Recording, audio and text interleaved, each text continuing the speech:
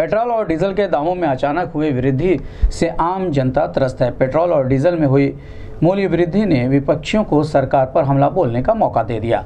शनिवार को मूल्य वृद्धि को लेकर जिला कांग्रेस कमेटी और महानगर कांग्रेस कमेटी के तत्वावधान में नगर निगम स्थित रानी लक्ष्मीबाई पार्क में विरोध प्रदर्शन किया गया।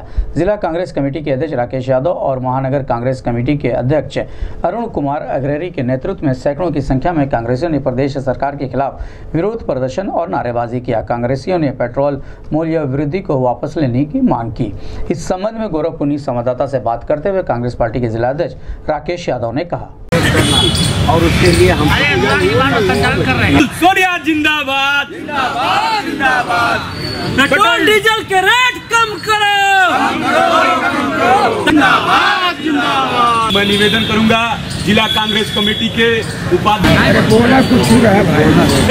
रिजर्वेशन में 60 रुपये कटता था, स्लीपर में 120 कटता था, एसी में आज वो 40% कट रहा है। सारी चीज़ ये राकेश यादव जिला अध्यक्ष। उत्तर प्रदेश सरकार द्वारा जो डीजल और पेट्रोल की कीमत में वृद्धि की गई है, इस वृद्धि के विरोध में जिला कांग्रेस कमेटी, महानगर कांग्रेस कमेटी और समस्त कांग्रेस जन आज विरोध प्रदर्शन कर रहे हैं और राज्यपाल से हम मांग करते हैं कि उत्तर प्रदेश सरकार को निर्देशित करे कि वो अपना बढ़ाया हुआ कीमत वापस ले, क्योंकि पेट्रोल और डीजल की कीमत बढ़ोतरी के कारण पूरे देश में पूरी चीज़ें महंगी हो जाएंगी। ट्रकों के भाड़े जब महंगे होंगे, सारी चीज़ महंगी हो जाएंगी, किसानों के डीजल महंगे मिलेंगे तो उत्पादन की लागत महंगी हो जाएगी। तो हम प्रदेश सरकार से मांग करते हैं कि जल्द से जल्द जो इसको जो है वापस ले और पुराने रेट पर पुनः डीजल और पेट्रोल मिलना शुरू हो।